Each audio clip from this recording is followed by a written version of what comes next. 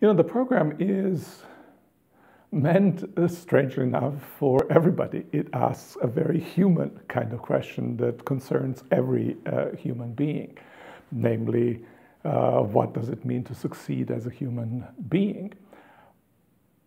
I take it that we often need to ask that question at the beginning of our lives and our careers, so as to set the trajectory to our lives.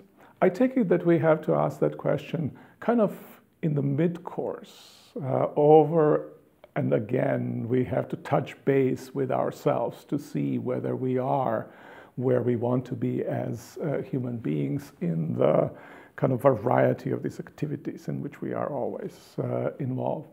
But I sometimes think also that it is an important thing to do at junctures in our lives. These can come in the trail of great successes, where I ask them, well, what now?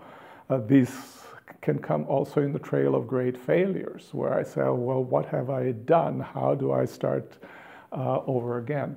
So at various points, the beginning, mid-course, greater junctures, these are the questions that we need to pursue, need to ask.